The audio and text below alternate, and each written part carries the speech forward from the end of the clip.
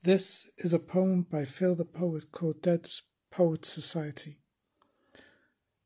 Dust-covered books of forgotten poems, pages turning yellow with passing time. Dried-up ink holds the quill captive in a well of profound darkness, resurrecting the poet's ghost to write once more the emotions that they once knew and hated. But now they long for something to feel, something to awaken their imagination. Open the books, breathe life into the words, as poetry lives on, while the poet rots, immortalized in word and diction, but only for a short while.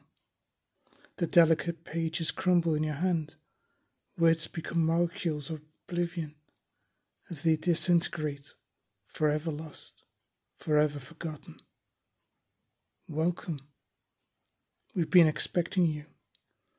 We see you got our invitation. The resting place of poets, the last place of inspiration. Raise your glasses to the nearest member. Get intoxicated with the world of poetry.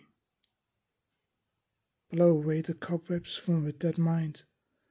Stir the conscience of your reader. Write your poem, write for all eternity, about feelings you can no longer feel.